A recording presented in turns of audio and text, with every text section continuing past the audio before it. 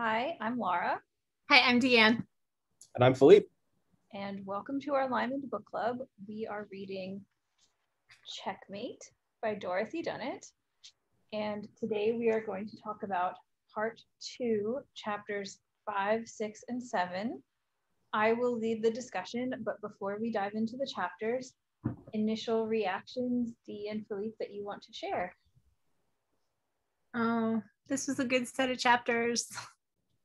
I'm so intrigued about what's going on. Yeah, I'm glad to talk about them. I think this is a good set to talk about. I spent a large portion of the reading trying to figure out how much of this was pre-planned by Lymond or how much he just came up with it on the fly. And when we get to it in our discussion, I'd love your opinions as well. So. Yes. Interesting. And I was wrong yet again. Laura, you asked in our last video, or maybe it was Dee, I forget who asked, whether we thought Lymond was still suicidal. I was like, oh no, he's over that. I thought it was really funny that you brought that up, like right before the reveal that he tried to kill himself. Yeah. And can I just say, I love Archie. Never suspected him for a second. It's like, yeah. I love that scene though, where like Adam and Jarrett are both like, it's okay, and the way Adam's like, it's okay, Jarrett. Danny obviously means well. He just doesn't know Archie like we do, but no one is actually suspicious of Archie except Danny. Right. And I actually kind of like that Danny is paying so much attention to Lymond that he suspects Archie, even though he wasn't actually paying attention to the right things. But I still like that. Yeah, like actually that both Archie and Danny in that moment where Lymond tries to kill himself are both there to watch over Lymond. And it's just Danny misinterprets because he doesn't know Archie the way the other ones do. Yeah, exactly. That means Archie was the one who wrote the letter, right? Or no? Was that still someone else? Huh? Oh, no, I have a theory about that. Okay, because I was like, I don't think that was Archie, because that means Lymond got captured, so... No, I don't think it was Archie. We still don't know who wrote the letter. I think it was Lymond. Well, that's the thing. Like, I don't know how much was pre-planned and how much wasn't. Yeah. So I mean, maybe I'm wrong, but I think it was Lymond. And I think that's one of the reasons he's so mad that the old lady died, because that wasn't part of the plan. That he was trying to get captured to do this whole fake thing. Mm-hmm. I mean, maybe I'm crediting him with too much three-dimensional chess, but yeah. I think it was Lymond. Anyway, I could be completely wrong. I don't think it was Lymond. Oh, okay. Well, probably know who it was. Maybe I just want it to be Lymond because I don't want someone to betray him. And I want him to be, I don't know. I like the idea of a really elaborate plot. But I mean, I think what's I guess we'll have to dive into it when we look at the text, but I think in that scene, Lymond is so discombobulated that it's more like he doesn't catch on that it's a trap rather than that he knows and is manipulating it. Yeah, I didn't think it was him until he started going along with Gray so much. Lord Gray, and then I was like, wait a second, maybe this whole thing is planned from the beginning, but who knows. And it would seem like doing a high-risk plan where he might die seems somewhat in character for this point. Like, he's like, well, they might kill me, oh well, That is certainly true, yes. Yeah. That's always been his MO, but yeah, in particular now. Yeah. I think also I really enjoyed the buildup of tension in the sequence where he goes to visit whatever her name is, old lady, because Renee. Renee Jorda, because like there's all these little hints, like the birds flying, and the way that like she doesn't have a lot of food, but she refers to these rough men that have been bringing her food. They're nice, but they're a little rough, and you're like, and then like. And just the fact that she's there, like all the other farms are abandoned, but she's there, like that was super suspicious. Yeah, and then the way that like she doesn't have that much food, but she has plenty of firewood, And like as soon as I read that, I remember the first time I read it, I was like, this is a trap, the fire is a signal. And Lymond is so distracted by the headache and the stress of the family stuff that he's missing these really obvious signs. This is one of the only times the reader is ahead of Lymond. Oh yeah. I guess that's why I thought it was all his plan, because I'm not used to being ahead of Lymond. Like I just assumed that it was he was doing some sort of shenanigans, because that's what's always happening. So yeah. There's a line in there about how he's doing something to distract himself, and basically because it takes all his attention, because he's just he's just such a mess. He's such a mess in these 3 chapters in particular, more so than like ever. Yeah. I also really love just the story of him and Strozzi like getting their intelligence, and then like faking selling the apples and going in and like totally pulling the wool over everyone's eyes and figuring out all this stuff. Like that was just a delightful caper. Yeah, I love that we have that balance of like, before we get to all the dark heavy stuff, we have the comedy, and like the 2 of them in a buddy comedy. It's like, it is. It's just like a buddy road trip with sort of like a caper at the end, which was fun. 100%. All right, should we dive in? Okay. By the way, I found the chart I made of all the birthdays and death and everything, but we can talk about it when we get to the part where the old lady's telling him more information. It was actually in Checkmate. It wasn't in Greencastle. Yeah, and when I said, oh, I think we know that his grandpa died when he was a toddler, we didn't know that because we find out in here. We find out here, right? I was like, I made note of that. I was like, oh, that's what we were looking for last time. Yeah. Yep. Okay, so we have Lymond coming back to find Jarrett on a bender, sobers him up. Turns out that Jarrett had a fight with Marta because she had a whole bunch of artists and musicians come over, and he disapproved, and she didn't want him there, and basically she kicked him out. I love that he gets mad at her, but the end result is that Jarrett gets kicked out and goes on a bender, as opposed to anything happening to Marta. She's just like, get out of my house. Yeah, their relationship is highly entertaining, and it's like, it's funny because like I relate more to Marta, and I have more sympathy with her, but I also have like a lot of sympathy with Jarrett. It's like they both could have a good relationship where they benefit each other if they could just like connect, but they keep hitting these walls. Yeah. If they could just like have a single conversation where they lay everything out on the table, both of them, like, you'd think they could actually work together well, but yeah, I mean, he's got such a big heart, and she needs that, and he, he's so judgmental. Yeah, like, if he could just get over that, he really does care about her.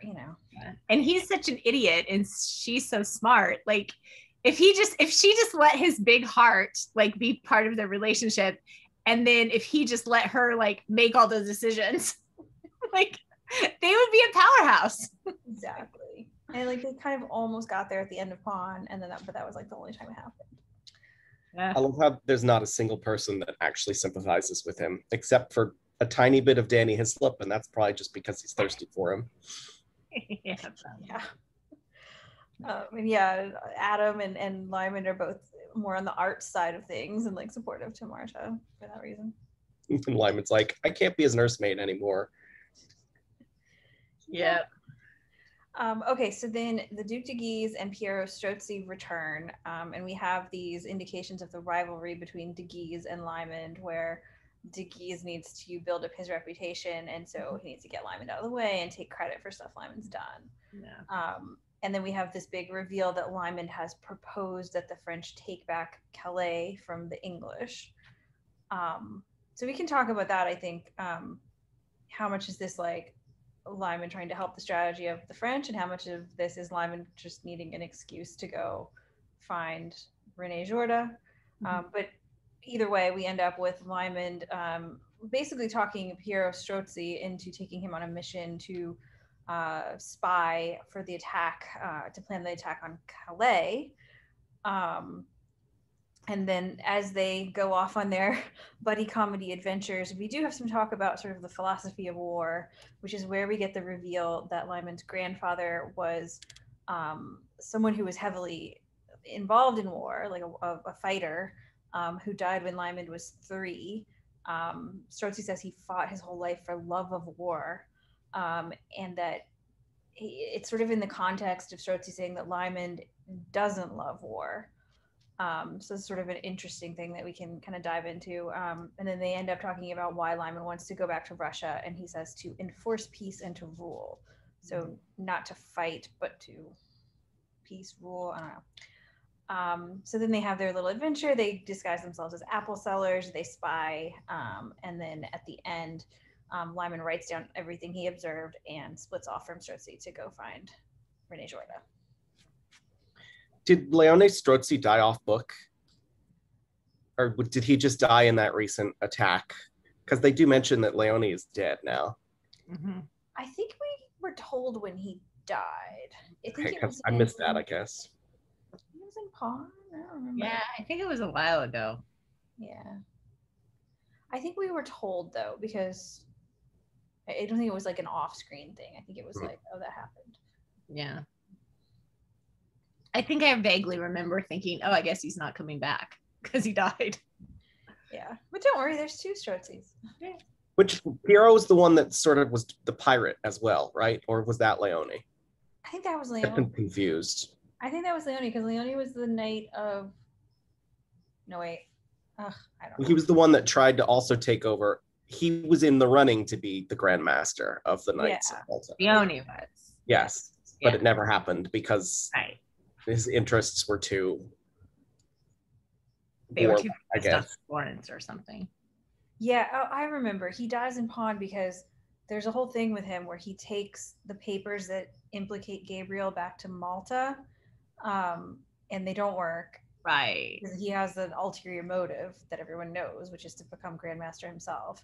And then they have that battle where his nephew, I think, is killed. And then he dies somewhere around that. Okay. Yeah. I forget all that. Anyway.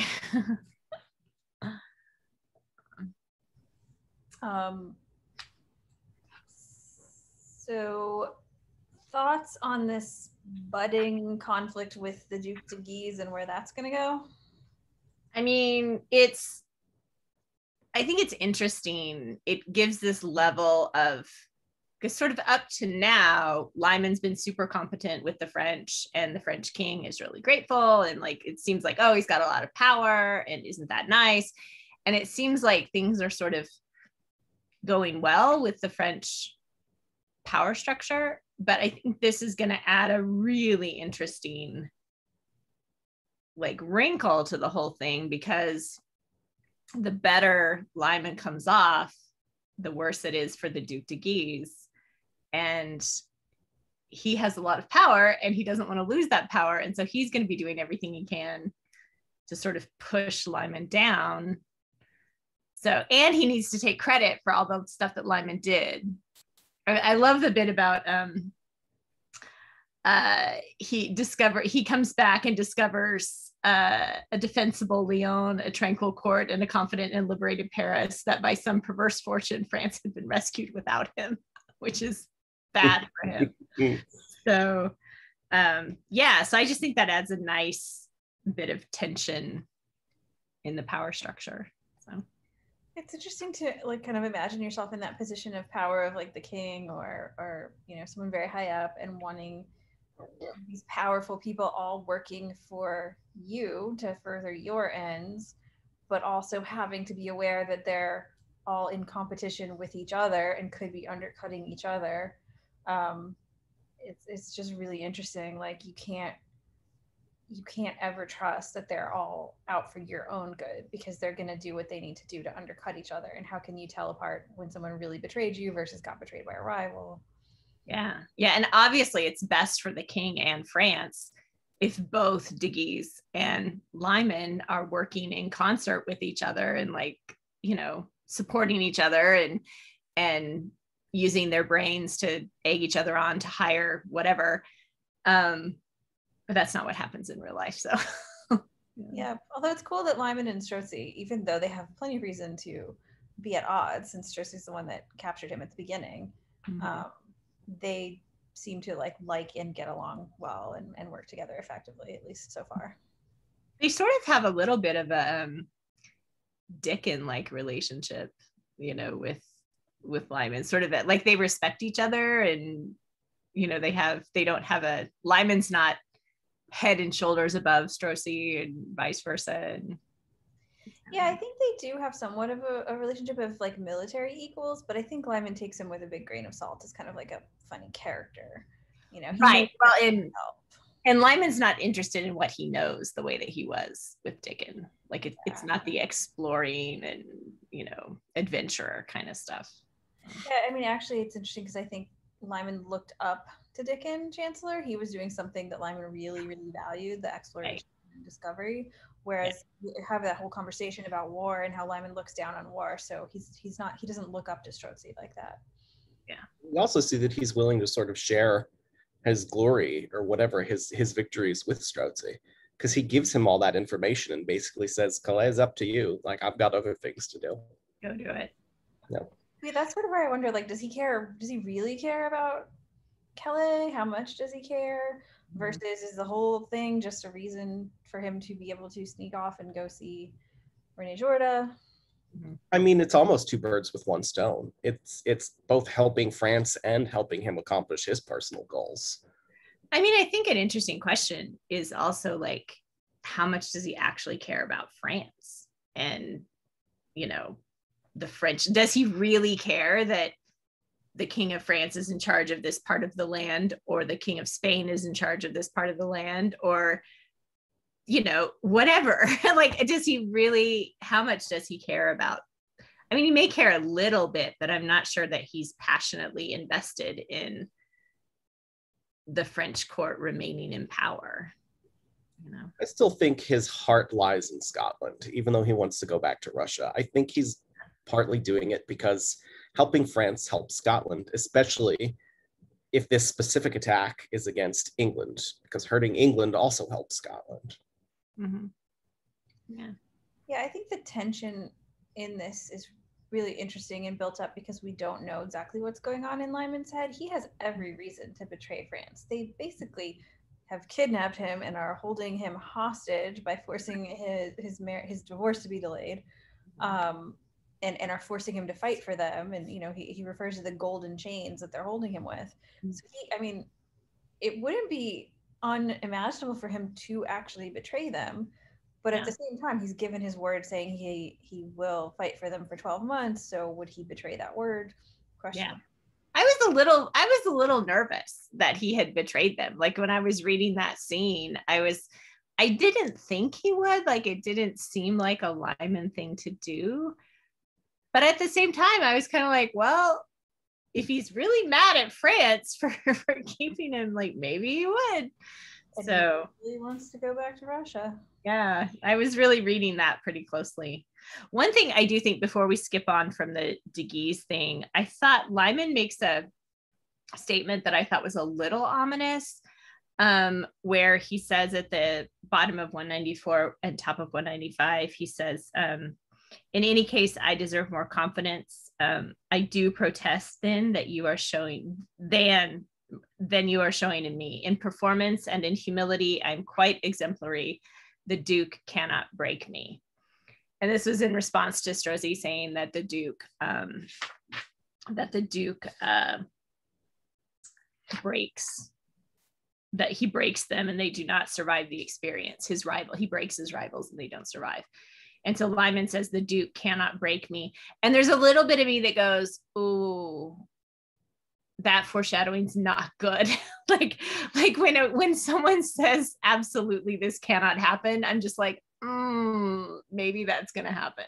So I don't know, but it just seemed a little ominous that he's so confident in his ability to withstand the Duke. So well, and then we have him later being confident in his ability to survive torture, and to give information that is false. So On the other hand, this is Lymond, and he's really good at things like that. So he has survived torture in the past. So also, I loved this quote in the mid of 196, not necessarily for the story, just in general. I loved it. It was so beautiful, where he says, but the days are evil, iniquity aboundeth, and charity waxeth cold. I was just like, oh, I feel like that applies to today. The days are evil, iniquity aboundeth, and charity waxeth cold. I'm sure that's a quote from something. Yeah, it was sad. I'll Google it at some point. Yeah. Maybe it's a quote from Dunnett. And I think the THs reveal that it must be a quote. Surely. I also kind of enjoyed, they're talking about, what Lymond can do to improve his position, and Strozzi tells him he should marry Catherine d'Albon. Well, it says get a bastard child on her, and then she'll have to marry you quickly. Yeah, get her pregnant. And then he's like, yeah, I'll be safe as long as her dad doesn't realize I slept with her mom. That was good. But then he also then they talk about how Mary Queen of Scots wants him to stay with Philippa, and he basically makes a comment that is basically like the equivalent of, it's too bad I can't clone myself. Yeah, I can't have myself in triplicate. Yeah, it would be convenient if one could be reproduced in triplicate to satisfy every party. Yeah.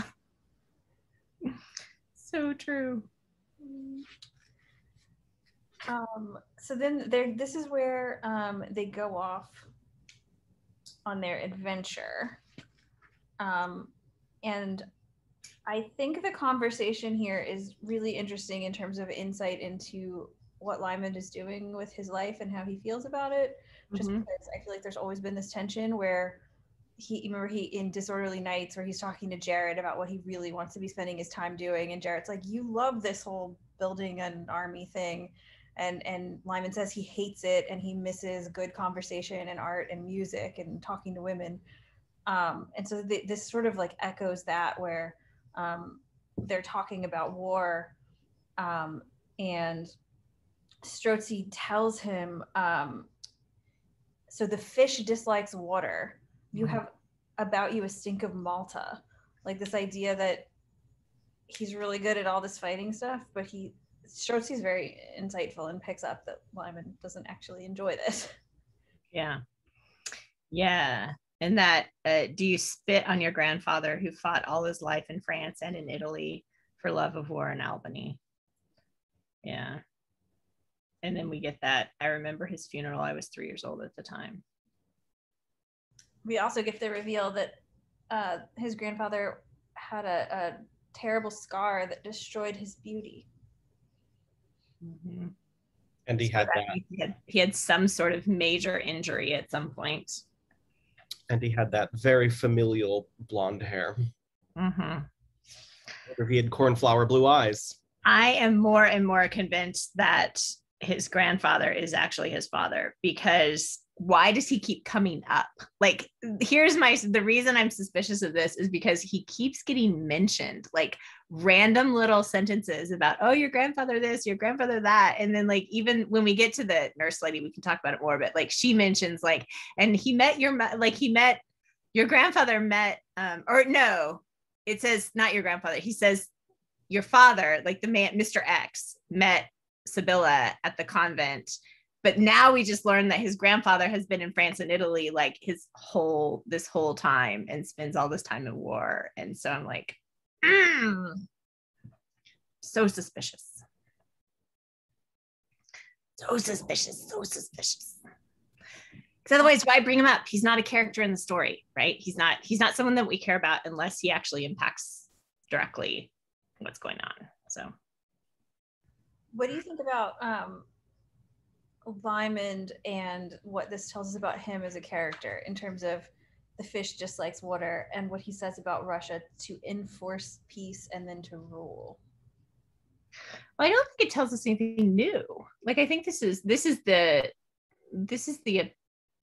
characterization of Lymond that I think we've seen multiple times in the story, that he's very, very skilled at war, but he doesn't like it. It's not, and he's kind of resigned in some ways to doing a thing he's good at. but that his ultimate goal is to benefit people wherever he is instead of, I don't know. The terms enforce peace and to rule. The connotations of the words she uses to describe these things are not fully positive connotations. Enforce peace and rule.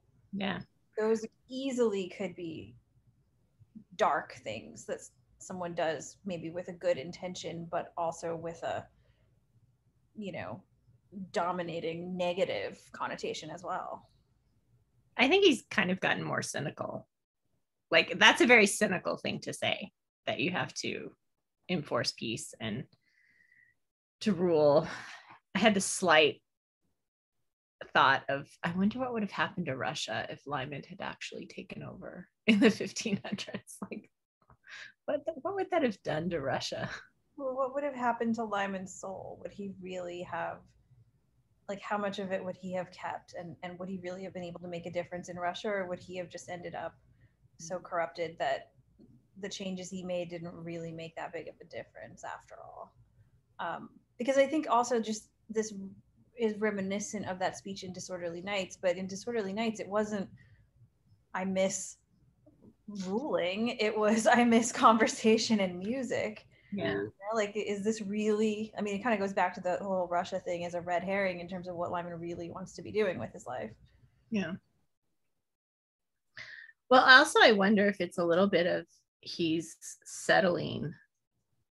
Like, even this is still an outshoot of what he's good at versus what he wants. Like, if what he really wants is to settle down somewhere with Philippa and play music and have some kids, or whatever. Like, if that's what his heart really wants, and have good conversation and read good books and, sponsor explorers who come back and tell him about the world or whatever.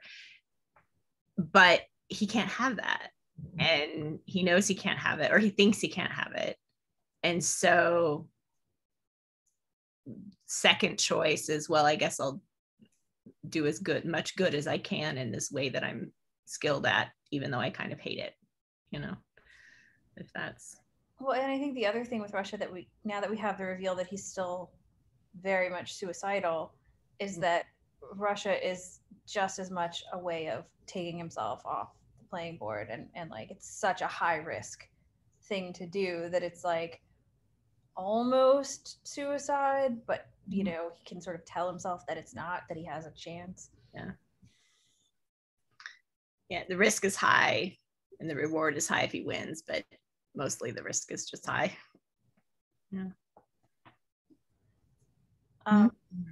So that was the heavy part, and then they have the fun, which I quite enjoy. The king's trusted commanders took a fancy, it seemed, to put the whole enterprise to risk for the sake of an hour's entertainment. Lymond rendered even the greatest practical joker in Italy speechless with combined hysteria and anxiety. And then we have the reveal that he's sort of getting his revenge on Strozzi for capturing him in the beginning. Yeah. I kind of wonder if he's like making him slog through like bad terrain or something, Well, but he's pulling these, I mean, we don't get any details on whatever these stunts are really, but he's doing these stunts that are so dangerous that he's even scaring Strozzi. And you have to assume he's doing it with some degree of security that it's going to work out okay, because he really doesn't want to risk Strozzi, but he's also like kind of scaring the crap out of him for fun. Fun/vengeance. He's also in complete control. Like, with the entire plot here is driven by what's going on in Francis's head, and like how to go forth about the spying, and like the acting that's happening. Like, Strozzi's sort of just sitting in the back with his mouth shut because he doesn't want to mess anything up. But he gets to be the uncle. And presumably Strozzi can't pull off the like Cockney accent or whatever that he has. Right. Yeah, I love this whole acting with the apples and the night porter and the, like, it's just so funny, and it's fun to see him, like, the competent actor pulling the wool over everyone's eyes kind of thing. acting like he gets super drunk so he can get all the information out of Pigot, whatever his name is, the guy in the bar who basically tells him, oh, you want to, here's all the things. Here's how you do it. Yeah. Let's just tell you all about the defenses and the sluice gates and how to flood everything. And here you go. No, and just the way they get in past the guards and they turn it around where they're like totally getting their asses kicked, and then they turn it around into like being able to sell the apples for a good price and being welcomed in. Right. So fun. I love that. Like, I feel like this is definitely, she's like, Dunnett is writing the final book of the series, and she's like, what are the things that people love about this, or that I love about these characters? Mm-hmm. And like, how do I fit as much in as possible? So we have so much of Lymond acting and in disguise and pulling these cool, fun stunts off. Yeah. So when they talk afterward, I thought it was interesting. There's a reference to Sir Henry Palmer, I guess was the guard guy. Mm-hmm. And then Lymond says, yes, I knew Tommy, the older brother. And that guy, Thomas Palmer, was the one that Will Scott played Taroko with at the end of Game of Kings. Oh, we knew who he was, but I couldn't remember. Yeah, I was trying to figure out who Henry Palmer was. I was like, that's a name we've heard, wasn't it? Yeah, I feel like, I think they were both in Game of Kings. I can't remember anymore, but it was like one of them was captured and then the other, yeah. But there was a whole thing about the person that Will Scott learned to play Taroko from was the one that like had been taught by one of them. Okay. I did like this whole conversation where after the apple thing, Strozzi and Lymond start talking about, like, Strozzi starts asking him about the political situation in Scotland and especially about religion, and Strozzi basically says like he's motivated by revenge for his father and all of this, and Lymond says I too stand on neither side, but not, I think, without a God. If I went back, I should have to choose. And Strozzi gives this whole sort of like practical thing about like, well, you should choose and that's not a bad thing and here's why, and kind of does this whole political thing. You may have to choose between your God and your country, or you may have to choose differently from your family who wish you to come back. Is this what you fear? Part of it, Lymond said, it's all rather more complex than you imagine. Like, that's true.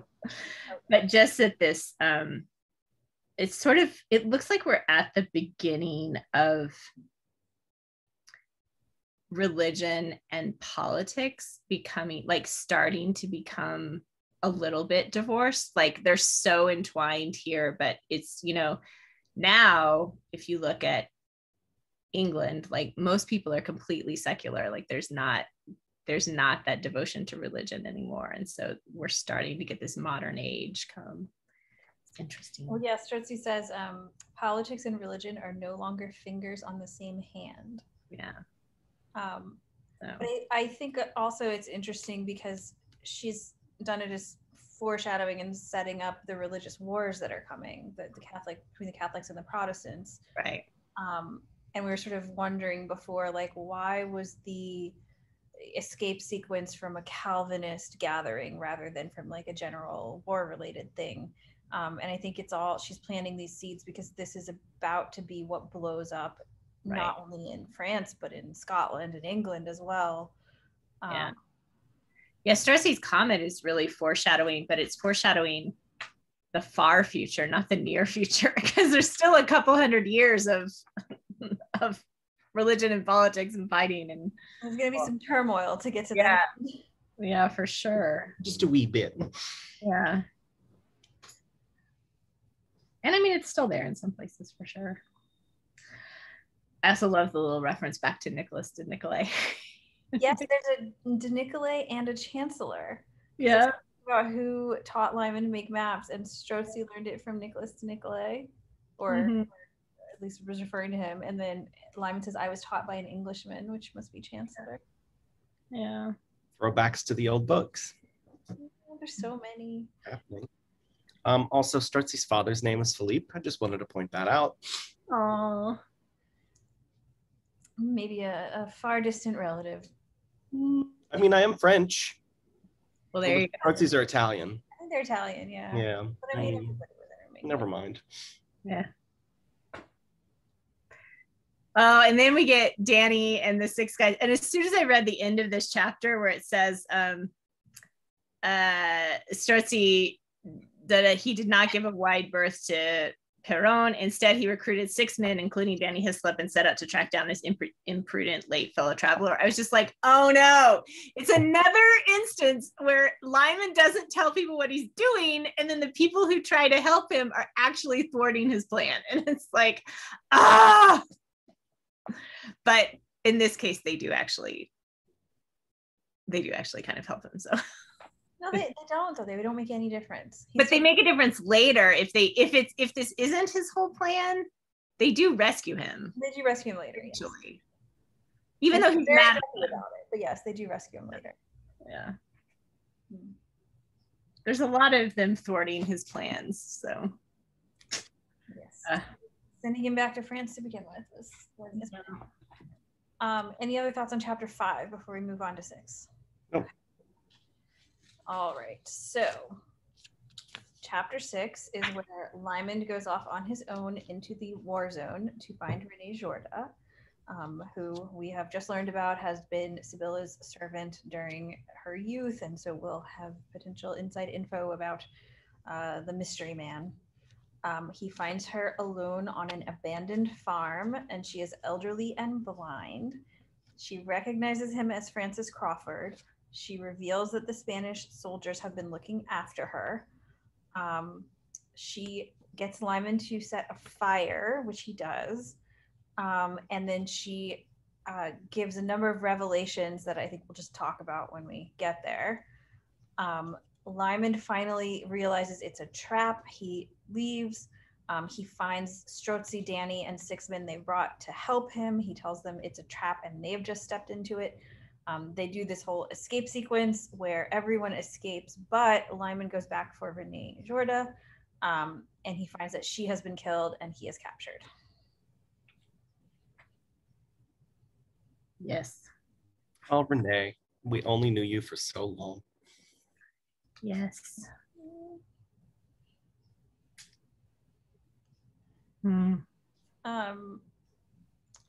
I think it's interesting here because we start right in the first paragraph with the extraordinary degree of self-control in public and in private through the years have become second nature to him.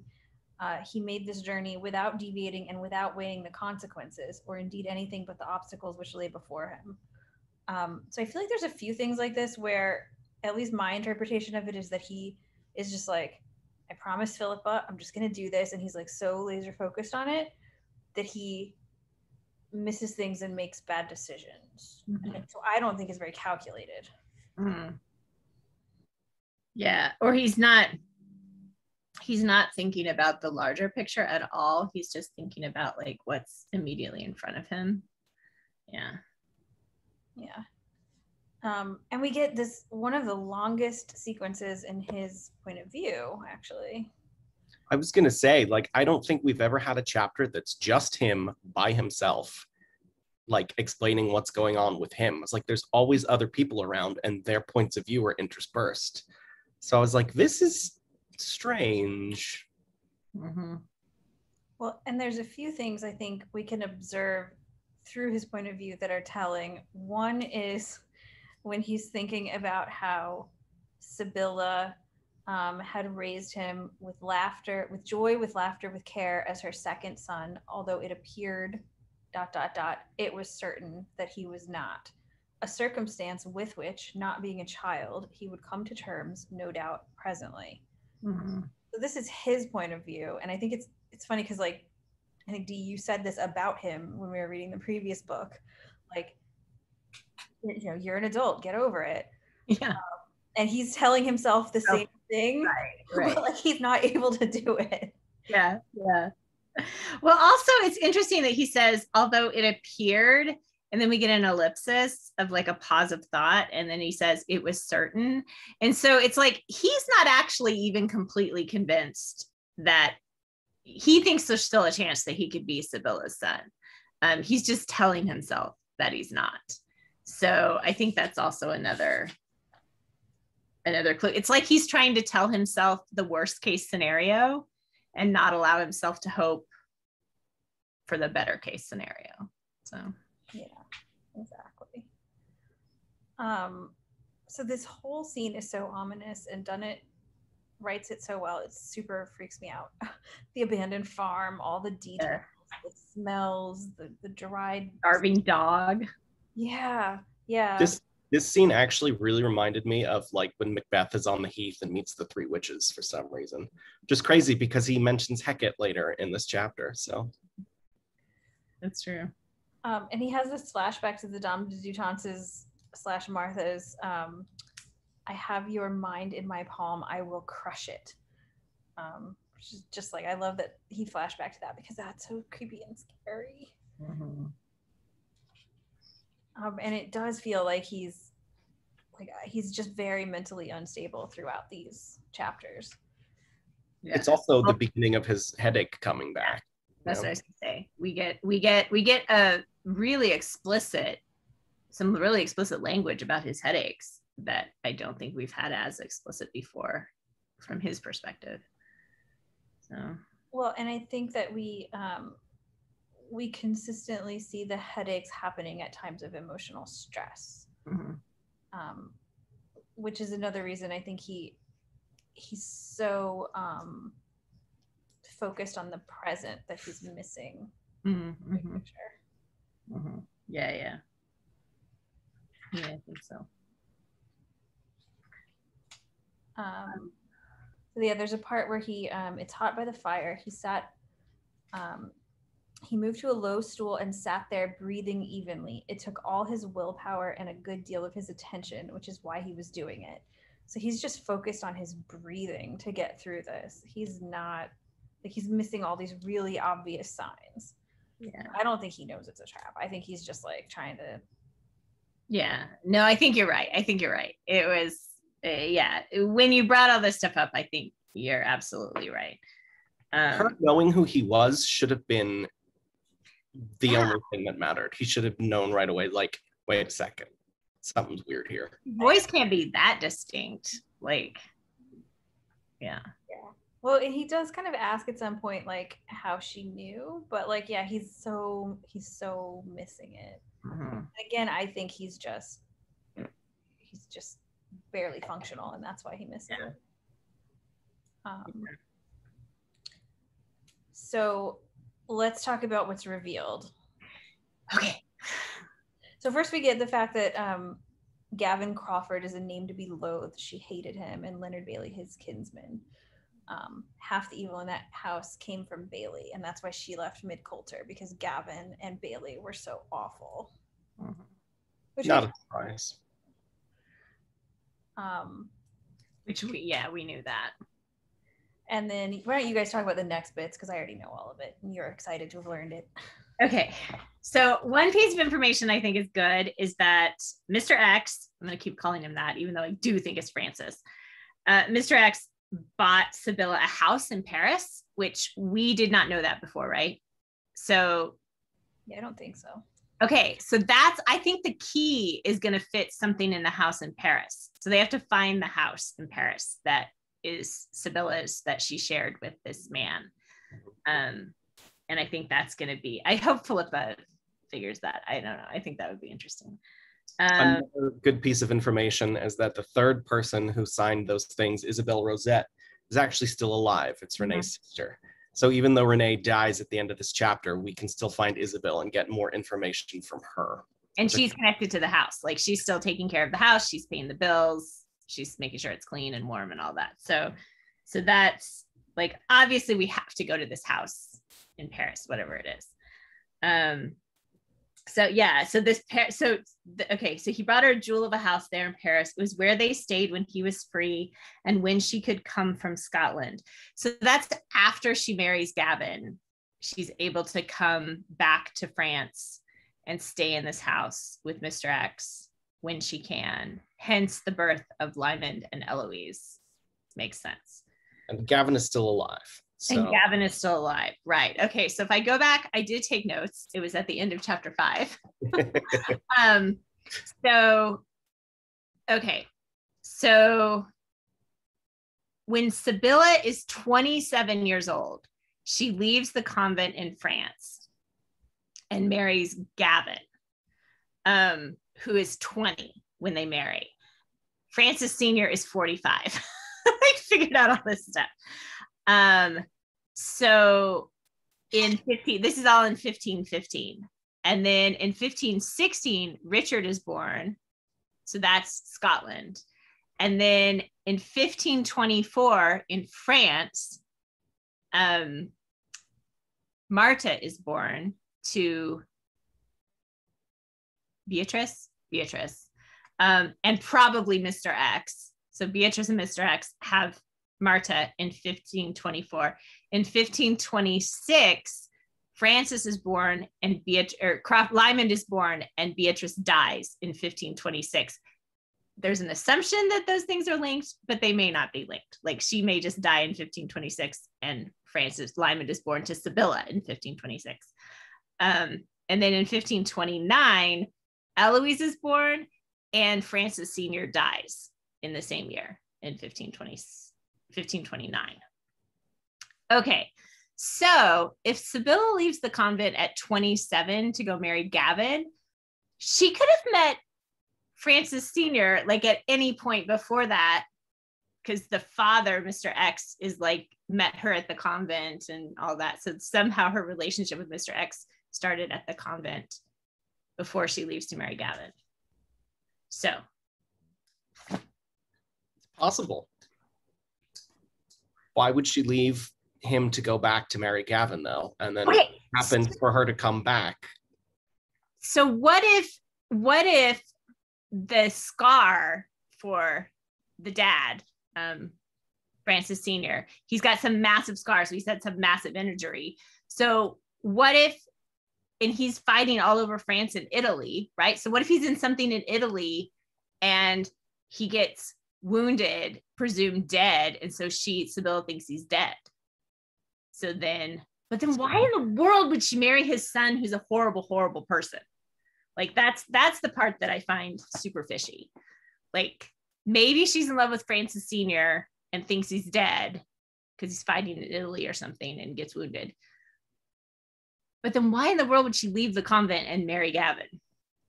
Who, I mean, does he fake out that he's a nice guy or something? Like, you're grieving my dad, come marry me? Like, it seems sketchy. Maybe she wanted the line to continue because she didn't have any children. He didn't have any children. So instead of having children with the man I love, I'm going to have children with his son? Doesn't make much sense, but... sketchy. Like, yeah. There has to be some reason she married Gavin, because clearly it says she hated him. And Richard was born 10 months after she married Gavin. So it's not like she was pregnant with someone's child and then had to get married. Yeah. So I think we know for sure that Gavin is Richard's father. Right. So I think that sort of works on the timeline situation, but I can't figure out how it works like for people's choices. Like, why in the world would Gavin marry this girl and why in the world would Sibylla marry him? Like, neither of those things make sense to me if what I'm saying is true. But then we've also got, if Sibylla, well, no, never mind. I think I answered my own question. What was it? Because Sibylla doesn't come back till a certain point, and 2 years before that, Mr. X and Beatrice have a kid together. Right. So what if Mr. X / Francis Sr., like, who isn't really dead, comes back to France and like, oh crap, the woman I loved married my son and went to Scotland. That's a bummer. I'll never go to Scotland. So he stays in France, has some sort of affair with the Dame de Jutance's daughter, which fine, whatever. The love of your life is off in France. You know what? I'm attributing, by the way, a lot of romance to this Mr. X and Sibylla, which may or may not actually be true. It's just me. So he has an affair with Beatrice, Mr. X does. But then Sibylla finds out he's alive and comes to France and he buys her a house. Like, and then they hang out in France as much as they can. And she goes like, and this is why Gavin is so angry about Francis or about Lymond and Eloise. I guess. But then there's also the hitch that gets thrown in that there's a death certificate for Francis Crawford. Is that right, true? The baby. Yes. Is there a baby that actually died, or is that just forgot about that? A complete red herring thrown in to make things even more confusing?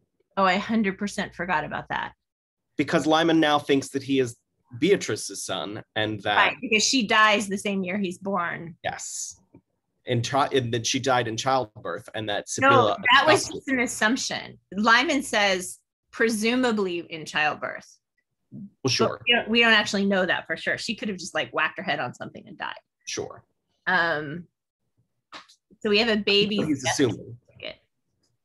Oh, that's right. I completely forgot about the death certificate. That just muddles things. It's still entirely possible to fit into that theory, but. Yeah. But then where do we have, whose dead baby do we have? I don't know if there even is a dead baby. I don't know if I trust this death certificate at all. Oh, that's true.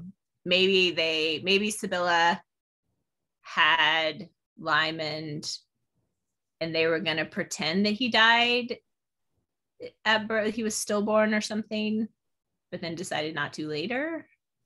Or maybe the death certificate that he found was actually Beatrice, and Beatrice had a son named Francis Crawford because Francis Crawford was the father, and that son died. And then our Francis Crawford, Lymond, is still Sibylla's Francis Crawford. Yeah, maybe. Who knows? That it could be possible. I'm sure it'll explain it eventually. Yeah, we'll figure it out. Okay. And again, it could be that like Sibylla's having an affair with, I don't know, the De Guise guy or something. Like, is he old enough? I don't know. Like, I guess he would be old enough. One of those De Guises is named Francis. Oh, really? Oh no! Why did you tell us that? Crap! Okay, wait. Oh no! That's interesting. Is it the Duke de Guise that's Lymond's rival right now? No, that's Charles de Guise, I think. Oh, because that would be interesting. Oh my gosh, if like the guy that they're rivals right now actually ends up being his father. That would mean he'd be related to the Queen Dowager and Mary Queen of Scots. Oh God. That's a whole wrinkle that's interesting. It is Francis the Duke de Guise. Charles is the cardinal. Oh, okay. So the Duke, that's the number 2 guy that breaks his rivals, that Duke that we're talking about right now, his name is Francis. Stop naming your children Francis. Right, this is confusing, but I like it. Too many Marys, too many Catherines. Okay, I kind of like this. This could be interesting if there's like a big father son, because I think that would be interesting for the book, because if his father is, Gavin's dead, Francis the First is dead, so Lymond can't have a showdown with his father. Like, he can't have a big like scene where they meet and have, some sort of big hashing everything out. So if his father's still alive and it's this guy, do we have any indication that he was hanging around France when Sibylla was in a convent? Well, he's French. He's French, so yeah. Does Francis de Guise have any other children? Because Lymond cannot meet his brother, remember? Oh, right. Good point. Well, according to the prophecy, there's no actual thing that says the prophecy has to happen, but yeah, I think it would scan well if it does actually ring true. Because yeah. we were assuming you shall never again meet your brother was Gavin. Right. If Francis the First is his father. Right, exactly. Yeah. I wonder if he has like a dead son or something. Okay, we're keeping our eye out for now. Any information about this guy? That would be cool because it would make Lymond a blood relative of Mary Queen of Scots also. Mm-hmm. Yeah, it would. So I'm surprised you didn't mention this, but there's a line that Renee says, they called it Francis, she would have no other name. Yeah. The name is important. Mm-hmm. And then we have Lymond telling her, so again, this sort of, I think he genuinely believes it or has convinced himself or is trying to convince himself to protect himself that it seems likely that the baby you saw in Paris died just after birth. I have seen the death certificate. Then she adopted me as her son and brought me up by the same name. And he says, it makes no difference. LOL. Yeah, right. Sure it doesn't. There's only one thing none of us knows. We do not know the name of the father of the baby, but you did. And then she says, of course, I knew him. He came to see her in the convent. That, you know, was how they met. His house was nearby. Pretty big pair they made. So he was handsome, whoever he was. And then she says, then you are Beatrice's child by the same father. But I think she means Marta would be Beatrice's child by the same father, or the dead baby that got switched or something. Yeah, or Beatrice had another child. Here's something. She keeps saying, but with the same name. So is she talking about the baby that died, or is she talking about the father? Because Francis Crawford, they'd have the same name. Well, then she tells him the name. She says, but then she spoke in the same flat, querulous voice, the name he had borne in his mind like a slave brand through most of the long, solitary years of his life. Which so would also be his name, Francis right. Crawford. Which would be, so that would, I mean, so then it's telling us that Francis Crawford is the dad. It says, but it was of no importance. Birth did not matter. Heredity was merely a hurdle. One was what one made of oneself, that and no other. Ask one more question, and there would be nothing left to ask ever that mattered to him. But he did not ask it. So then it's like, oh, what's the question? Who's my father? But if she just told him that, I know. Then there's another question. Yeah, what's that question? I don't know. Like, is he legitimate? Is there, I don't know.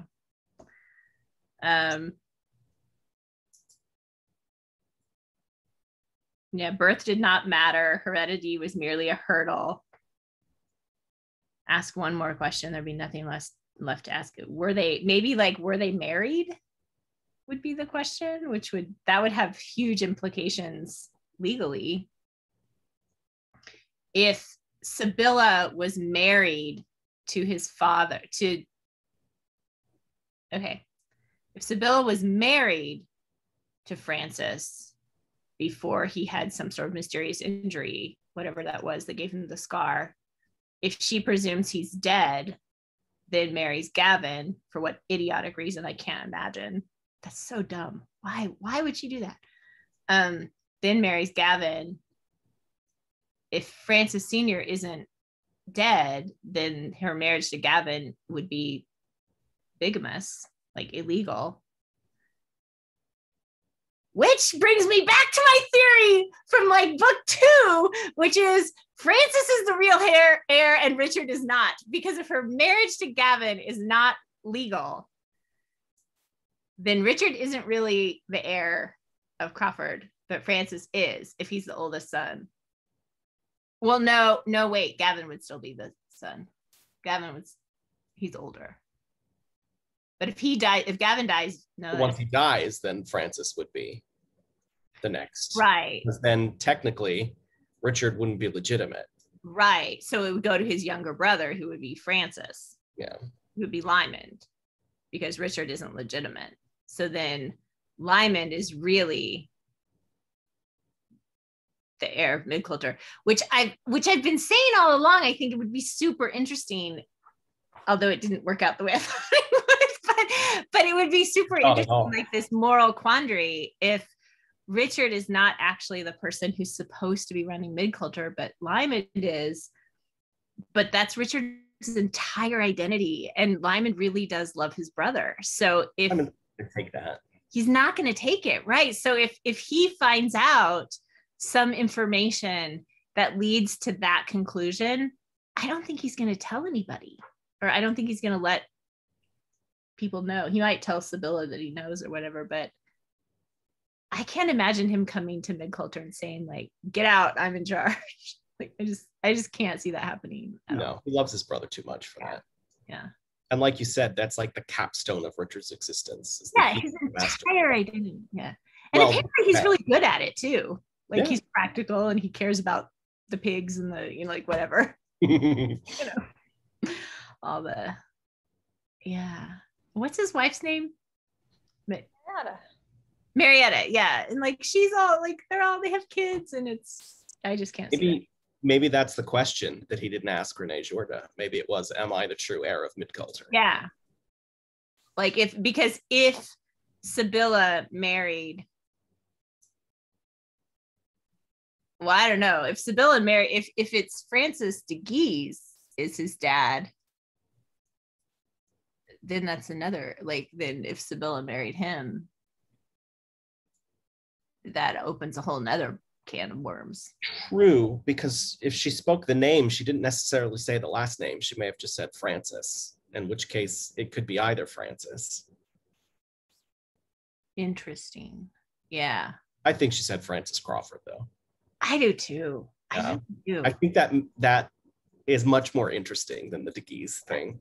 Also, I think I just can't think of like, why does he keep coming up? Like he's long dead. He's not part of the story, but he keeps coming up at random conversations throughout all these books. He's been mentioned a few times, it seems like, in each book. So yeah, I think it's him. Just kept his spirit alive for us, for the readers. He keeps just kind of like reminding us a little bit like, oh, this guy exists, he was a thing, you know. And as we found out more information about him, like he seemed to have a mortal injury that caused a scar. He was in France and Italy the whole time, you know. It just, yeah. Anyway, okay, so those are our speculations. We'll see if we're right. So when Lymond he has this mental thought. Well, obviously it's a mental thought. He has a thought. Here's a thought. It was of no importance. Birth did not matter. Heredity was merely a hurdle. One was what one made of oneself, that and no other. Does he, like, what's actually going on there? Because it's a really interesting, is this true? Does he believe it's true? Does he believe it's true intellectually? Does he believe it's true emotionally? And it's really interesting in how it parallels the situation with Kazum and Khaireddin. Yeah, I feel like this is a little bit of him trying to convince himself of something, because I think he's trying so hard not to care about this information, but he does care about it a lot. And this is the phrase actually that made me wonder if the name, but it says like it's the name that had borne in his mind like a slave brand through most of the long solitary years of his life. So what name has kept him enslaved his whole life? His own name? Like, well, he hardly ever uses Francis. He goes by Lymond. He only lets people that are very close to him actually call him Francis. But why would that name have tormented him his whole life? Yeah, why is it because Gavin treated him so bad because of his name? Was there something about his name that when he was a child, it was... I mean, if Gavin knows that his real father is Francis Crawford I, it's not just knowing that it wasn't his son. If he knows the truth about who Lymond's real father is, that would cause him, I think, to be even more hateful towards him.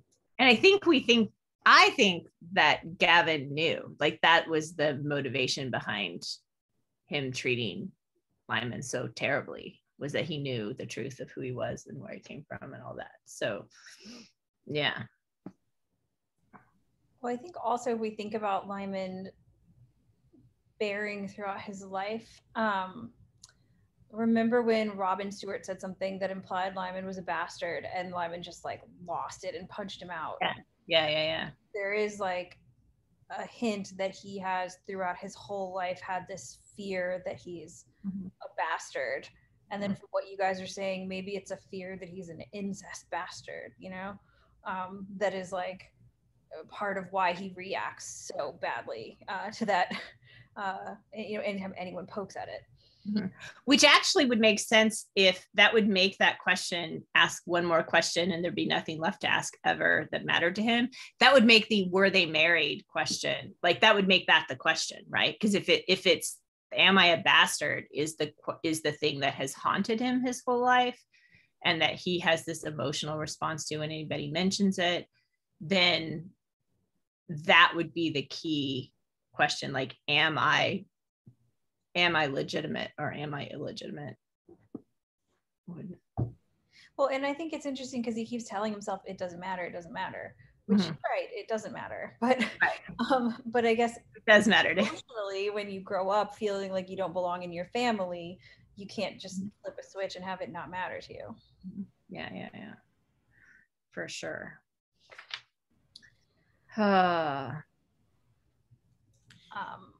So I guess going back to this, the scene here, I also love how I just love the whole way this whole sequence is written, because it's so ominous and so eerie, and the way that when he realizes finally catches on that he's in a trap, and he's like, you knew my name, were you expecting me? And we had a moment before where the fire made her look young and he could see her as she'd been when she was younger with Sibylla. But now she sat very still, and now the fire did not renew the illusion of youth, but lit without pity the blank face of age and fatigue and helpless futility. And she says, they said they would kill me if I warned you. So this just creepy moment of discovery of like, I'm in a trap. I've been in a trap this whole time. And he the way he also thinks about her, it's not her fault. And then we find out later that he has spent this whole sequence where they figure out an escape and he helps his men and get out. He spent the whole time just worrying about this old lady and thinking about how all the noise and the smoke and how scary it must be for her. And this is why I think it's so interesting that every time we get in Lymond's point of view, we see this version of him that's so empathetic and caring that he doesn't show the world. And the way that he, you know, he's so worried about her, he gets back to her, and then he finds her dead, and he has this like PTSD flashback to Una. Yeah. Oh, that was so sad. Yeah.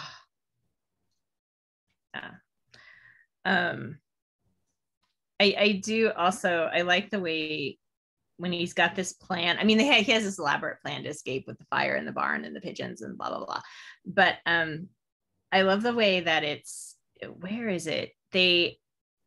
Strozzi and Danny tell the men that or Danny tells the men that Strozzi and Lymond are more dangerous to them than the Spaniards or something, and that they have to do exactly what they say. And so they're catching pigeons. And like, you can just see these guys going like, why are we doing this? Like, this makes no sense. And yet it's part of the plan. And yeah.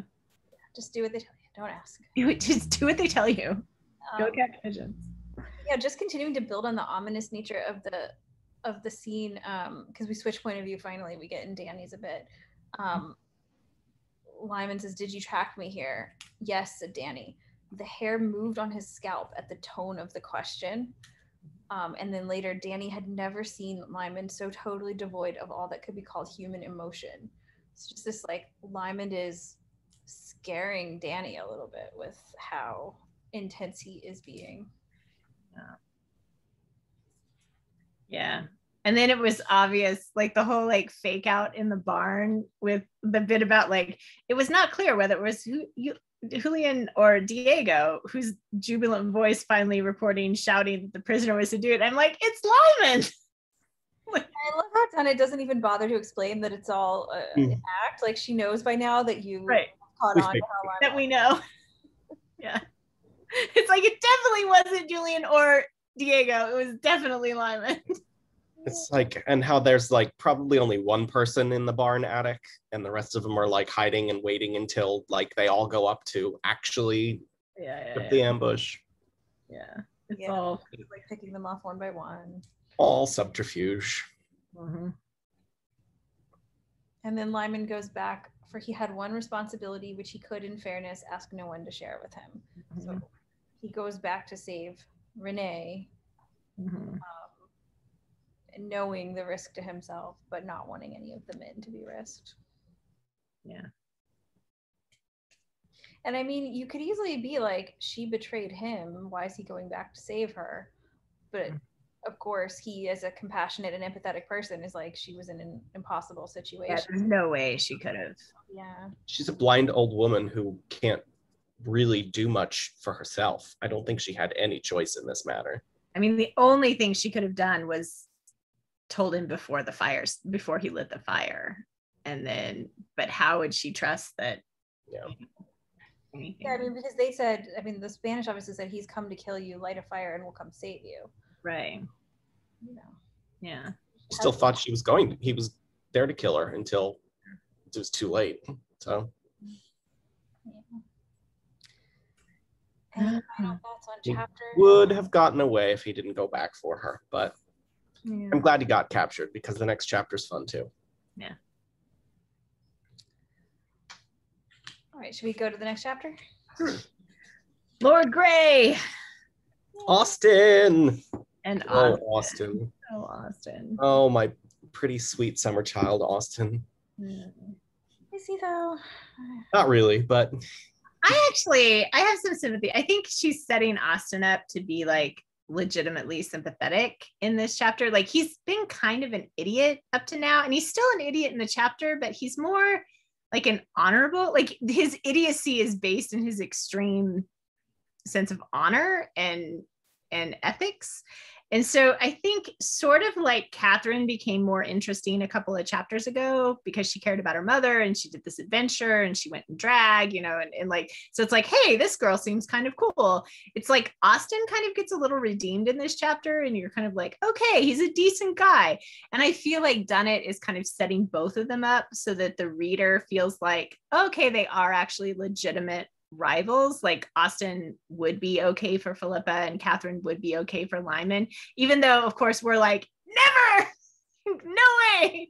But I do think if there wasn't some of this, like we would never even entertain Austin as a option for Philippa because he was such like this callow youth that was just ridiculously immature. Hello. I was wondering where the kitties were. Hello, kitty. Just ignore it. We'll keep going as if we can't ignore the cats. So I liked that this made Austin more sympathetic and at least a little bit more legitimate as a rival, even though he's really not. All right, so we'll quickly summarize what happens here. So we have Lymond is brought to the fortress of Ham. I don't know how you actually say this, where we kind of learned that he was very upset, of course, about Renee Jorda's death and fought back and got beaten up himself. So he's all battered, and he meets up with Lord Grey after so many years, another blast from the past. And they have this whole exchange, which ends with Lymond agreeing to give Grey all the inside info about France's war strategy in exchange for Grey helping to send him back to Russia. Then we cut to Lymond's men discussing how to save him. And this is where we have the sequence where Danny accuses Archie of being a traitor who has sold Lymond out, and Archie then turns it back on them and says, well, you're all terrible friends because none of you even noticed that Lymond has been trying to kill himself and I've been the only one on suicide watch this whole time. Yay, Archie. Oh. And then we have, I think very significantly, we can talk about this, we cut to Lymond acting like a complete pig to Austin Grey, which comes right after the Lymond is suicidal revelation, because it's pretty clear Lymond is trying to get Austin to kill him. Right. And then the men rescue Lymond, and he's angry about it because he had this whole plan about getting tortured and revealing information that would be beneficial to France in the end. So yeah, not so grateful about being rescued. And very, all of his plans are either get killed right now or get tortured and then kill, like, yeah, not These are not good plans. not so emotionally healthy right now. No. Okay. I did like, there was I don't think I wrote it down, but there was a slight reference that Gray made to Lymond's Spanish that I thought was funny. Oh yeah, it's on 222. Having reconsidered a tart comment about overplaying one's hand in pretty Spanish masquerades. Right. Nice throwback to Game of Kings.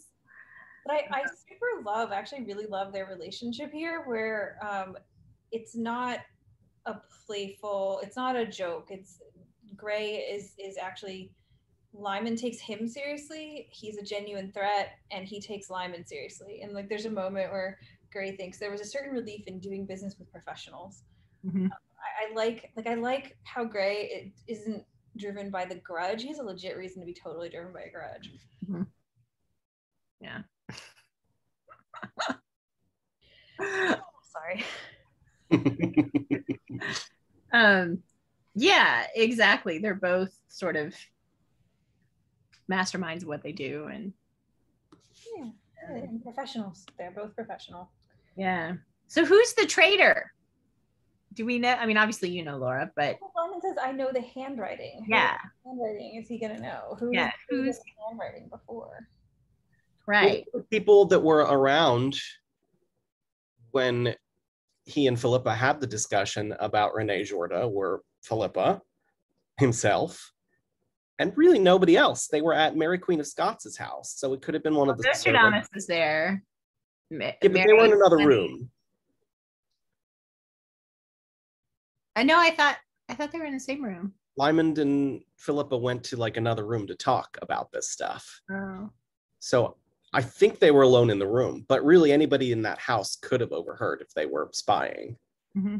So Mary Fleming, Mary Queen of Scots, any of the servants. I don't think Archie was there. I don't think any of the St. Mary's men were there. But Archie said he knew later. Yes. And, like, there was a couple of people that found out later. So whose handwriting would Lymond know? Well, he'd know Philippa's, but that's ridiculous. Like, unless she wrote to her mother or something and it got intercepted. I don't know. How do they know about Rene Jorda to begin with? I mean, would Sibylla have written her? Like, so who knows about Rene Jordan? Sibylla does. How do Lymond and Philippa know about Rene Jorda? Because of Leonard Bailey. Oh. How would Leonard Bailey know that he was going there to meet Rene Jorda, unless this just happened a while ago? Maybe Leonard Bailey just said months ago, like, hey, keep your eye on this old lady because Lymond might go there. Which means they had to have been watching her for quite a while. Yeah. Yeah, was it Leonard Bailey? I hate him. So terrible. Oh, Why can't he just go away? Well, that makes it much better than any one of his men, because I was hoping that nobody was being a traitor. Like, I trust everybody around Lymond. For the first time in 6 books, I trust everyone around Lymond. Yeah. Would he know Leonard Bailey's handwriting? How does he know? Yeah, because Leonard Bailey wrote him a letter. Oh, yeah. Well, remember when he was originally implicated in Scotland?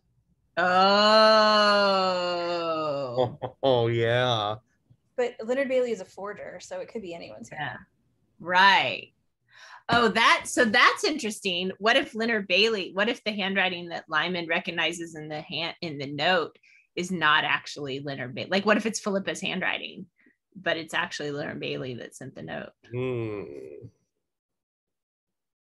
The plot thickens. You wouldn't think that of her, though, would he?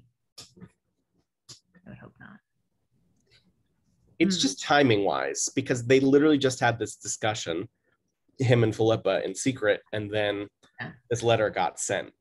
But that would mean that he's in France. And the last time we saw him, he was in England. Leonard Bailey? He couldn't send the letter from England? Well, because the letter says that he'll be in the woods to collect the money, which also really sounds like Leonard Bailey. He's doing it sort of for monetary purposes. But that would mean he either had to send somebody to collect the money or he would have to be there in France himself. Hmm. And I think he's still in England. I mean, that he could be in France, in which case I'm sure we'll run into him eventually. But He's kind of lazy and homebound. Like he's sticking in the library with all his books and doesn't read them. And interesting. Well, I hope it is him because, like I said, I don't want it to be anybody else that I know. I like that it's him. That's true. That's good. So through this whole sequence, we have reason to kind of doubt Lymond for not actually one of the first times. We've had many reasons to doubt Lymond, but not recently because we kind of caught on that he's a good guy. But I do think it's telling that like the first thing that opens this is Lymond is still just so angry about the death of Renee Jorda. And the first thing he does is make sure that the captain who got her killed is going to be punished. And Gray, like he's a professional, he agrees. He's like, yeah, sure. It doesn't mean anything to me to like ruin this captain's life. Yeah, he would step the bounds. There's no need to kill the woman. Yeah. But I love that Lymond cares so much and is like, keep this guy out. He can't hurt any more innocent old women. I mean, he already has 6 inches of steel in him, so he's not doing so well as it is. Yeah. So I think also we have the threats that Gray makes, and the big threat is to basically ransom Lymond for a sum of money that would mean bankrupting not only Lymond but also Philippa and Richard. And of course we can tell that Lymond is horrified by it, and it is interesting that he says, even for me the price is too high, because he was ready to give up anything to go back to Russia, but he wouldn't go back to Russia at the cost of bankrupting everyone he cares about. Right. And then the other option is to go back to Spain or be taken to Spain with the king or something. And then we have option number 3. Option 3, sell out the French. Yeah. Sell the info. Lymond says, I have my eye on a piece of ground called Al-Sadama.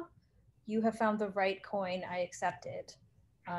Dee, you may know what that is. I Googled it. It is a graveyard that was bought with the coin that Judas was given for betraying Jesus. Oh, I did not know that. And there's another reference to Judas later, like a Judas gate or something. So this whole thing is like strewn with these Judas references of like, Lymond, is he a traitor? Like Judas? Yeah. No. I mean, I think the only thing that makes it plausible, even slightly plausible, is that he is working for France under duress. And so if he wasn't working for France under duress, there's no way this would be believable. But it is slightly like I was sort of reading it going, no, surely he's not. And like, well, maybe he is. And like, no, surely he's not. And so. I mean, it was interesting because when I was reading it, I was like, I don't really care if he is. Like, the French have been horrible to him. If he is betraying them, I mean, they forced him to go there. He has wanted just to go to Russia the whole time. Like, I wouldn't hold it against him. Yeah. But at the same time, it's such a dishonorable thing to do, to betray the people you've been spending your time with and helping. And his own men. Like, that's the other thing. Is like, I didn't think that he would betray like Adam and Danny. And like, even if he's mad at them, he's still like, even though he fired him, like he let them stay with him and everything. So I didn't think that he would do that to them. I wasn't worried here. I thought there was no way he was doing it. But then later when he's talking to Austin and he's like, oh, I told your uncle all about Calais. I was like, wait a second. That actually is the plan. Did he really tell them that? Mm-hmm. Yeah, I remember the first time I read it, I was like, what? I was like, wait a second. No. But he's giving them false information. Is his plan to tell them about Calais and then under torture say, no, it was this other place, and then they go to the other place, but he didn't get to the torture part? Exactly. All the information he gave about Calais was false anyway. And it like, he's like, oh, we're going to do this. And then like, when they looked at plans as Calais, they're like, oh, but that building's not where he said it was. And like, a lot of these details don't add up. So he's misdirecting them by telling them basically the truth. I love that. It's great, but it's very risky. Yeah. Because if Gray wasn't so perceptive, a dumber commander basically might have fallen for it. Mm-hmm. He's got to be subtle about his role. Or a dumber commander wouldn't have fallen for it. Like the dumber commander wouldn't have noticed the flaws. Right, and would have thought the plan really was to attack Calais. Right, but Gray falls for it because he notices the flaws, and so he thinks it's fake. Yes. Oh, poor Gray. Yeah. Oh. Yeah. So we have a brief sequence where we see the Duke de Guise's manipulations against Lymond. It's like 4 paragraphs on 227, where we hear about his magnificent plan for the recovery of Calais. Yeah, his plan. Mm-hmm. And the King Henri saying, we were thinking about going and rescuing Lymond, but the Duke de Guise says it's impossible. Mm-hmm. And Strozzi's like, well, if the Duke de Guise would reconsider, I'll go rescue him right now. And the King's like, no. So Duke de Guise has basically manipulated things against Lymond. And the King's like, we'll get him back at the end of the war. Yeah. Also, we have Archie calling the Duke de Guise Daddy Klutz. Yeah. I don't know why. Daddy Coots. Klutz. I don't know. Oh, and we have the explanation in like one sentence of why Adam is back. He tried civilian life with the merchants in London and had found that this band of men provided him with something he could not yet do without. He just needs his friends. He needs a companionship.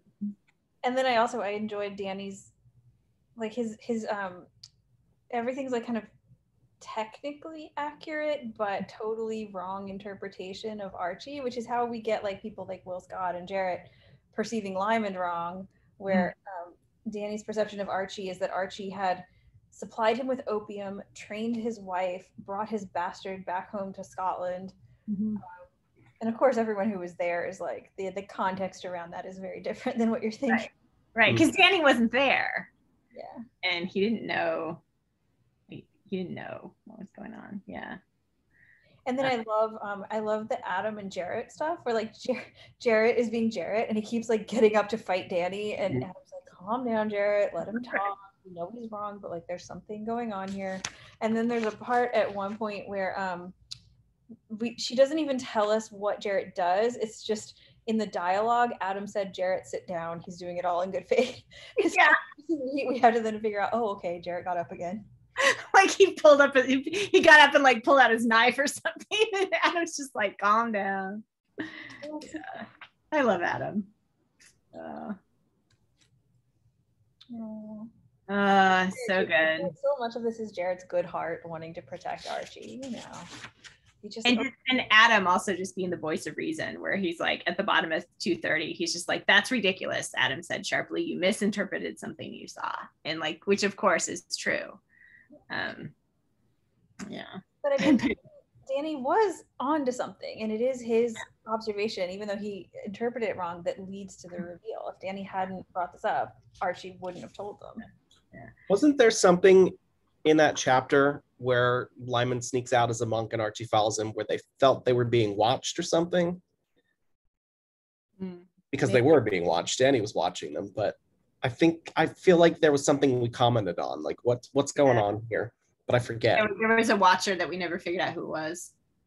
I don't know if there was, but there's definitely something suspicious about that sequence that I still don't entirely understand. If it was Lymond was having a headache, if Archie was looking, like Archie must have been following him to try to look out for him because he was recognizing symptoms or signals.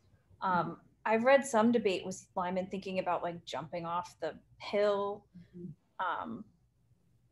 Yeah.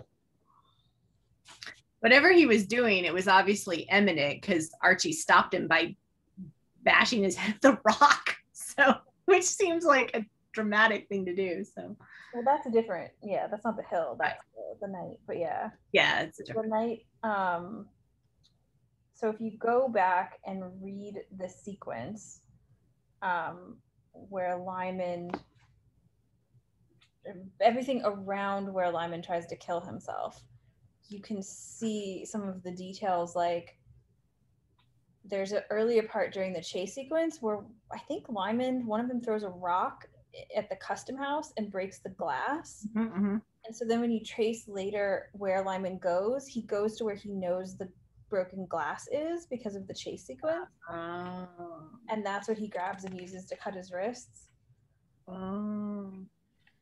And that's the night, it's the same night, yeah, that he and Philippa have that awesome sort of chase sequence. Yeah.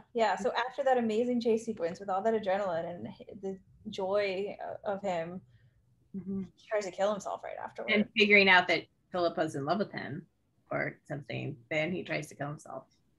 Yeah. Well, and there's a question there. Is it, I mean, it's probably both things together, but it's realizing Philip is in love with him, but it's also the the death certificate of Francis Crawford. That's what Archie finds covered in blood. Mm-hmm. So this, when I read it the first time, I thought he tried to kill himself. I'm surprised you guys didn't pick up on that. No. Because the paper covered in blood, I was like, Yeah. why would it be covered in blood? Yeah, I was confused by the blood, but I wasn't thinking that he was suicidal. Yeah, I just thought it was like a fight or something. Yeah. I was hoping that he was past that. Yeah. Oh, Lymond, he's got some issues. Yeah. But I think, I mean, if you think about, like, he was very actively suicidal right after Kyreden died, and he promised he wouldn't do it. So then he just shut down. Mm-hmm. But now he's coming out of being shut down because he can't go back to Russia and just freeze himself off. Right. So he's forced to deal with all the stuff that he hasn't really properly dealt with. And so it's all coming back up as if, you know, almost like unprocessed because he's just shut down so much. Yeah. So he's kind of in the same place he was Mm-hmm. and then Fawn. That makes sense. Yeah, and Philippa didn't like that promise has no end date. You know, she didn't say that. So But that's what surprises me, that she didn't call him out for that. And it surprises me that he broke his promise. Yeah. He was just really upset, I guess. Yeah.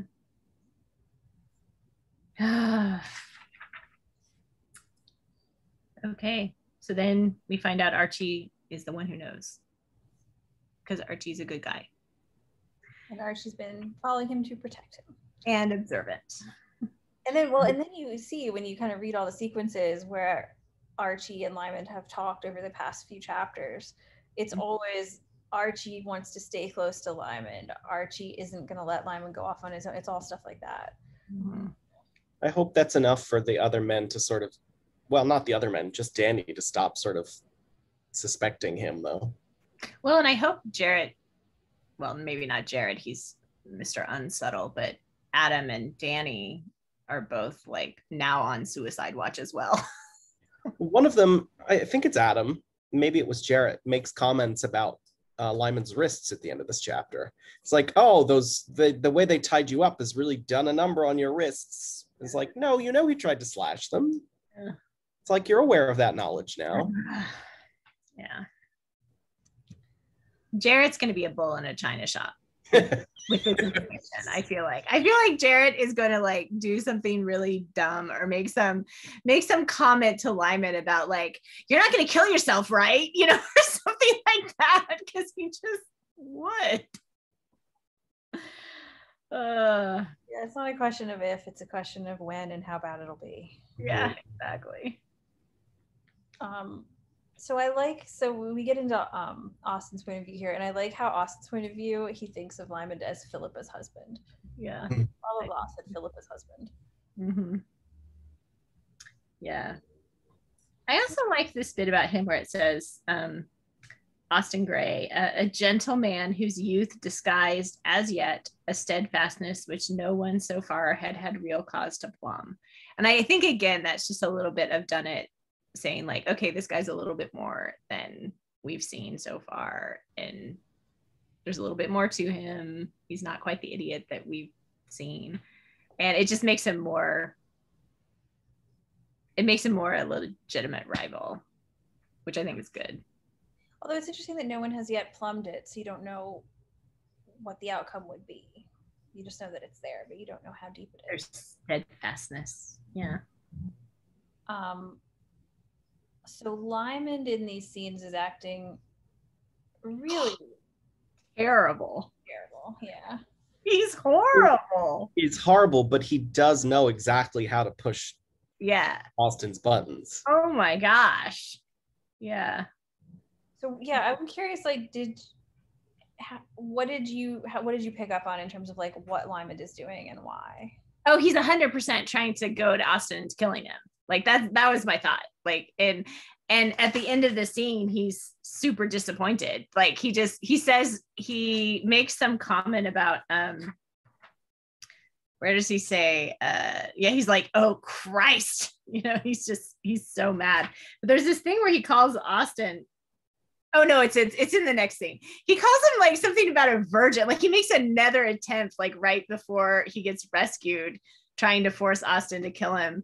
And he makes some comment about calling him a virgin. That's like super disparaging, but it doesn't work. You bloody virgin, said Lymond, and bringing his eyes up hard and cold, added something further. He said something so bad, Dunnett couldn't even write it down. Yeah. Austin had only to lean on the sword. He had only to let it follow its course, and his honor and Philippa's would be avenged. His uncle's enemies slain, his nation preserved, his heritage vindicated, and Philippa, tied forever to this one hated man, would be at liberty. And then he doesn't do it, because he doesn't want he wants Philippa to come to him without him having murdered her husband, which is and he's got ethics. Like I don't think he wants to murder him. Like I think he thinks that's wrong. So as much as it would benefit him, he doesn't do it, which especially because it's not necessarily a battle. Like this the outright murder. This wouldn't be, there's no questioning that. And it says he hasn't killed anyone, so there's another reference somewhere in here to like Austin being in the cockpit. The idea of the cockfight from the beginning of the book as this metaphor for the life Lymond lives and the life that Austin is trying not to get involved in and like sully himself with. Tell me your other reason for braving the cockpit, or shall I try to guess it? Lymond says to Austin. So I think that metaphor is kind of like Austin doesn't want to lower himself to be what he thinks Lymond is, which is this amoral war person. And then of course we just had this whole talk with Strozzi where like Lymond is kind of doing this, but he doesn't actually, his heart is not in it. Mm-hmm. And Austin of course is completely wrong about Lymond, but he has no reason to know otherwise because Lymond acts so horrible in front of him all the time. He's terrible. And you can just see Austin, like every time Lymond does this, Austin is further enmeshed in this idea of him like rescuing Philippa from this terrible man. I'm gonna take this. Like you could just see Philippa to him as not actually a real person, perhaps, but like an idea of this idealized woman that he can rescue from this terrible marriage, and you just know if they actually get married, she's gonna she'll just completely run roughshod over him, and he's got some growing up to do. Yeah. We also have Austin saying, a clash of doctrine is coming in Scotland, talking about the Reformed religion versus Catholicism. So I think this is our first reminder that this isn't just a French thing and an English thing, that it's going to make a big difference in Scotland. Yeah. So I think Dunnett is just planting these seeds for this brewing conflict that is coming, historically. Yep. And it is so like Lymond is so awful. He's so misogynist and he's so terrible. I wonder how Philippa would react if she ever heard the things that he was saying about her in this scene. He would never say it where she could hear it, but no, I know, but yeah, like would she feel it's no, never mind. I mean, she knows him well enough to be able to figure out what's really going on with him. Yeah. That would disappoint her even more because she would realize he's trying to kill himself and breaking his promise. So yeah, she wouldn't. I don't think she would take it seriously as like thinking in any way that he believes the terrible things he's saying, but she would definitely call him out on it and see right through it to what's going on underneath. Yeah. So there's another line here that I thought was interesting. Austin, thinking about the life of military valor, held up to Austin by his mother since he too was less than 14. The epitome of the life that he despised and disliked and followed because he would not displease his mother, and because whatever else it lacked, it upheld honor. So this idea that Austin, just like Lymond, is following this life into the cockpit that he doesn't actually want to be going into, and that he's doing it because, similar to some of the issues with Lymond, he's doing it because he wants the approval of his family, and he feels like his family, in this case it's his mother, doesn't love him. With Lymond, it was feeling rejected by Gavin, his father. So it's actually interesting, kind of a parallel between the two of them, that they're both in this life because of childhood issues. And honestly, it just makes you think, like, these are just a couple of the people in the story that we get their perspective on their own thoughts on war, and it's both like, I don't want to be here. And so it just makes you wonder, like, what large percentage of the men who are embroiled in this conflict don't want to be there, and just why do we wage war the way we do when, anyway. And meanwhile, Adam came back for the camaraderie. Oh, that's true. But I don't think he came back for the war. I think he came back for the friends. And the friends, yeah. Nice. So Lymond kind of sort of gives Austin an introduction to, like, the realities of the world. Prepare, my dear child, to receive a revelation. Ham is not a court of love. Piero Strozzi is not a true Christian knight. Neither is the monarch. Modern war is fought by a number of strong, sweaty horsemen with constipation, who have their eyes on power, on wealth, and on glory, and who obey the rules just when it pleases them. So this whole, I feel like there's like a whole theme running through this book of a kind of a deconstruction of this idea that war is noble and good, and the comparison of it to the cockfight, and that there's nothing noble about that. It's just the cynicism of, like, there is no glory. Yeah. Yep. So go ahead, sorry. I was just gonna say, I love this bit where Lymond's mad because they rescued him, and Adam Blacklock, you've gotta love Adam, comes in with this, like, from now on, you will kindly remember that a good military tactician requires the support of a team. We are your team. And it's like what I've been saying all along. Like, Lymond keeps trying to do all this stuff solo, and it gets messed up because he's trying to do it solo, and he needs to do it with his team. And he has a team. Well, I'm glad his plans got messed up, because it involves him getting tortured and then possibly killed. Yeah. But I'm like, can Archie and Danny and Adam and Jarrett be your team? Like, can we please do that from now on? That would be great. So yeah, it sort of makes sense. Like, he wants to protect them because he's lost so many people before, and he just wants to sacrifice himself and risk himself and keep them safe. But it's not working out so well. And also just like their way that they're like, we care about you and we're not going to let you do it on your own, And maybe if he finally realizes that, like, abandoning them is not protecting them because they're going to go after him and be in more danger, that the way to actually protect them would be to involve them in all his schemes. So, like, maybe he'll realize that. That would be great. Like, that'd be some character growth I'd like to see. Maybe even call them by their first names when he does it. Maybe. And I love this bit where he says, like, why? You must have other interests. He's just like, why are you still messing with me? And Archie's just like, oh, Mary Mother, let's go home. Let us get you home. It's so parental. Yeah. He's just like, he doesn't even answer. He's like, whatever.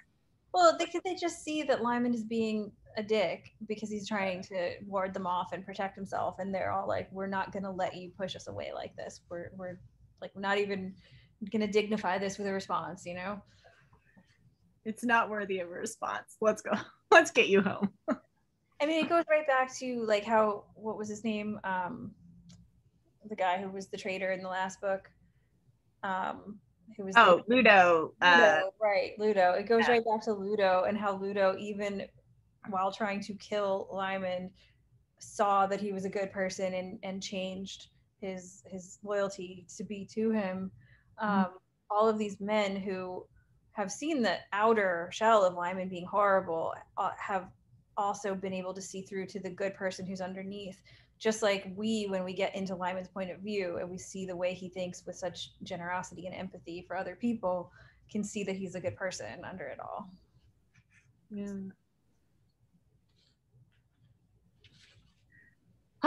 Good chapters. Yeah. Okay, there's only 2 other notes I had. One was the note of, we get Gray's point of view for a second. He had not told Austen because the boy he well knew was a milksop. So just like, Gray is so disregarding of poor Austen. I feel bad for Austen. You kind of wonder, like with that line about nobody's plumbed the depths of his steadfastness, it's kind of like, well, have you given him a chance to do anything? Like, if you just think he's an idiot and never let him do anything, then he's never going to show you that he can do stuff. So, and you just see this kid has issues because he doesn't have parental support, doesn't feel like his family loves him. Like, very, very similar to Lymond. Is he Gray's son? Or nephew. like a nephew? That's right, nephew. It says that. I don't know why I asked that. But there's like an implication that both Austen's father and mother, like, they all kind of think low of him. Yeah. Yeah, and then there's Lymond, like the way that in the first moments the force of his fury had turned senselessly toward trying to burst the immutable wire of his bonds, and the way he like cuts himself just trying to escape. This is the whole behavior of Lymond in this whole sequence, which is so extreme because he's in this absolute turmoil and like lashing out in, you know, really inappropriate ways, but just like the way we get the indication of just serious like anxiety and depression and PTSD all just boiling up inside of him. Yeah. Oh, is it gonna come to a head? Are we gonna see like what's gonna happen? Yes, what's gonna happen? What do you think? Where do you think this is leading to?